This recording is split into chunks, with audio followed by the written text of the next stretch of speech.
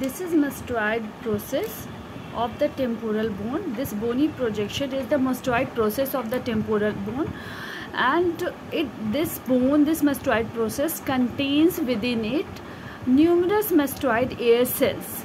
So here this one is the external acoustic meatus. Just posterior superior to it there is suprameatal triangle of McEwen, which is bounded by the supramastoid crest, then the outer margin of the external acoustic meatus and the tangential line. So the mastoid antrum lies around 12 to 15 mm deep to this suprameatal triangle. Okay, and this mastoid process, this is the mastoid process, it contains mastoid air cell. Now I have cut down one side of the mastoid process.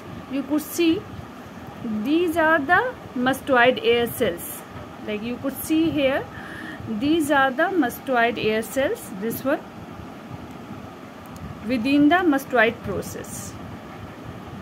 These are, it contains numerous air cells which is present within the mastoid process. This mastoid process was not actually present during the birth. It develops when the child starts holding its head and moving its head. That is, it develops due to the pull of sternocleidomastoid after the age of 2 years.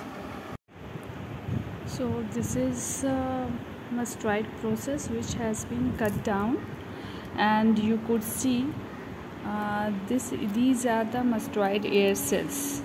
The process has been cut down and now the mastoid air cells are exposed.